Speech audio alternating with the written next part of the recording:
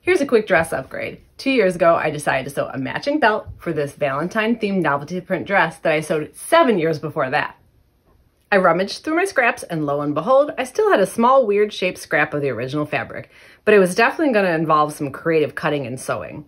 I pieced the belt together with 2 long seams and 2 short seams on the inside of the belt and tested my theory out first just to be sure.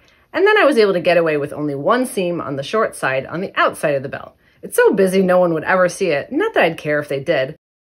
1 cover buckle kit later was all I needed to finish it off, and suddenly I had myself a matching belt to finish off my dress 7 years after the fact.